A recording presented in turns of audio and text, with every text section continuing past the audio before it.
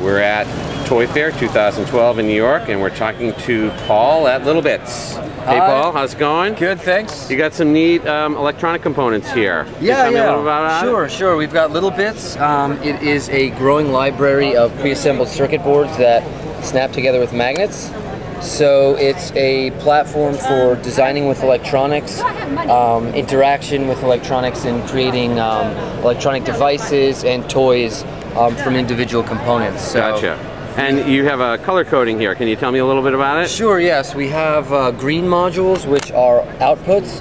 So the simplest circuit that you'd have would be a blue module, which is a power, and then a green module, which is an output. So just a quick little snap and you've already have a circuit working.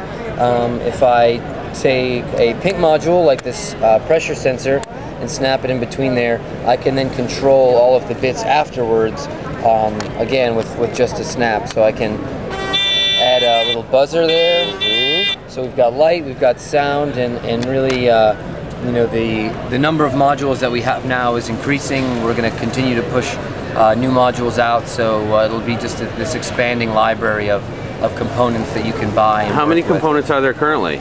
So right now we have the starter kit, which we launched in September, and that's 10 pieces. Okay. And that retails for $89. Okay. And then for Toy Fair, we're releasing about another 10 or 12 modules that are available now, and they range from about $5 to $40, depending on the complexity of the module, from let's say a switch all the way up to a motion sensor.